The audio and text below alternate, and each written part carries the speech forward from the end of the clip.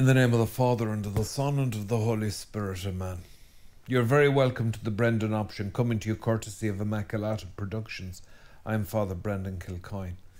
If you like our work, would you please hit the subscribe button? Won't cost you a penny. No formalities. If you have money to spare, would you send us something via Patreon or PayPal, which would be a huge help to us. Please keep the comments coming. They also help with the algorithm. And above all, will you please keep us in your masses and in your prayers. I promised myself I wasn't going to talk about this again, because of the leathering I got the last time I talked about it. But I can't keep quiet. The Ukraine. When are we going to see high-powered negotiations for peace? When is the suffering of that poor country going to be brought to an end? When is the crucifixion of the ordinary people of the Ukraine going to be brought to an end? Now, I must say, Claire Daly, the European MEP, and I probably wouldn't agree with her on the time of day normally. I have to say I'm proud of her. I'm proud of her. She has kept this issue at the forefront, as has Mick Wallace. When are we going to see high-powered negotiations, by which I mean negotiations backed by the great powers, to bring the suffering of the Ukrainian people to an end? And before you start on me that I'm a priest and what do I know about politics or anything, I'm a citizen. And I'm an adult of moderate intelligence, and I'm entitled to speak my mind. And I'm going to speak my mind. This is wrong. This is crazy. We're treating Russia as if it were the sick man of Europe and it's going to implode any day soon. I don't see that Russia is about to implode. What I do see is they're about to wreck the Ukraine from one end to the other. They're about to leave a smoking ruin of a vast country in the middle of Europe. If this matter is not brought to the negotiating table. Now you will say to me, well, why should the Ukrainians have to give up a single thing? I seem to remember a small country in Western Europe which fought for its freedom against the British Empire, the great superpower of the time, even after the First World War, which had left it very badly shaken. It was a victor. I seem to remember a small country whose negotiators were offered semi-independence on the basis of a partition of the country in order to facilitate those who wish to retain a link with the empire, with the centre of the empire, with the United Kingdom. Who was that country, I wonder? Why, yes, it was my country. And what did our negotiators do when threatened with immediate and terrible war? I think I'm quoting accurately. If they did not sign the treaty that was proposed. They signed. And we lost a good section of our territory in order to forestall a war that would have turned our country into something that would look like a dragon's nest, badly managed, a smoking ruin.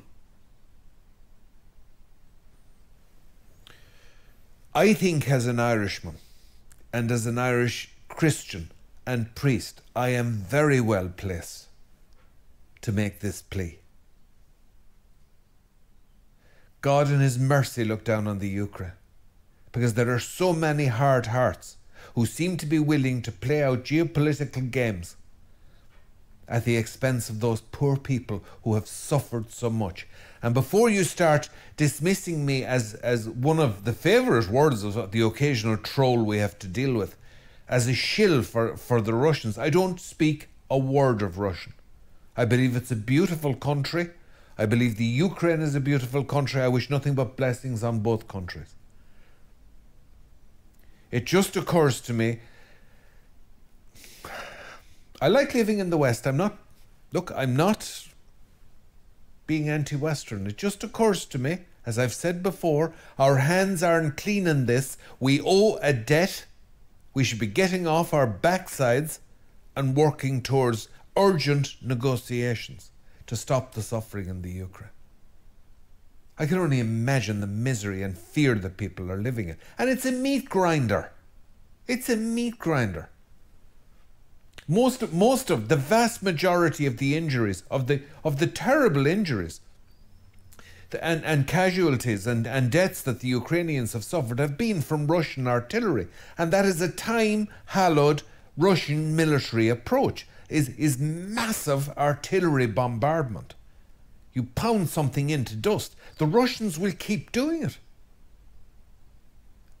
And I need hardly point out that they seem to have, I wouldn't say made friends with China. That might be a bit extreme. And they're certainly not getting married, shall we say. But they seem to be sitting down and having a Pepsi. I really think we should be careful here. And have we forgotten we're dealing with a massive nuclear power? Like, how much are we willing to bet on this? I'm asking again, where are the Bismarcks, the Gladstones? Where is diplomacy? Where is statesmanship? Where is realpolitik in the best sense of the word? Well, there is realpolitik, and not in a good sense. There's realpolitik that seems to feel that we will wage a proxy war in the Ukraine and we will bleed the Russians dry, irrespective of the fact that the more the Russians suffer, the more dangerous the situation becomes because of their nuclear weapons. Do I need to be Kissinger to notice that? And Kissinger, incidentally, did not approve at all of the expansion of NATO. Nor did that great diplomat George Kennan. This is crazy stuff. Now, you can call me what you want. You can call me a shill. You can call me a stupid little priest. Well, you're right about that bit. You can call me this. You can call me this, that, or the undignified other. I'm telling you now, this will come to no good. If we continue with it, it will bring the curse of history down upon us. And we're lucky if God's curse doesn't follow. What's going on is that an amazing and beautiful people are being fired up to take on a dragon, to take on a massive power. This is crazy stuff. We're sending them to their deaths. I'm not saying the Russians should get everything they want. Of course I'm not saying that. And I'm not saying they were right to invade, although I do believe there was some provocation. This has to end. This has to end. It's having a terrible effect. And that whole business with the gas pipeline, I mean, I admire the United States. I love the United States. The United States kept the west of Ireland alive. I've said this before again and again for a good century. We could never begin to repay the debt we owe to the United States. But I don't think the United States is the Archangel Gabriel. It's a powerful modern state. And it's suiting itself. No disrespect. I hope to God people know what they're doing. By which I mean to say, I'm not sure people know what they're doing. That whole business with the pipeline, this whole business with talking about nuclear war as if it were just another escalation or something. That's not an escalation. That's endgame. Please, will you pray for the Ukraine? Please, for the love of God, will you pray for an early negotiated peace in the Ukraine? I'm not even asking for brotherly love. I'm not even asking for faith. Dear Lord, at this stage, bog standard statesmanship would be acceptable. I mean it. God seriously bless us all. In the name of the Father, and the Son, and the Holy Spirit. Amen.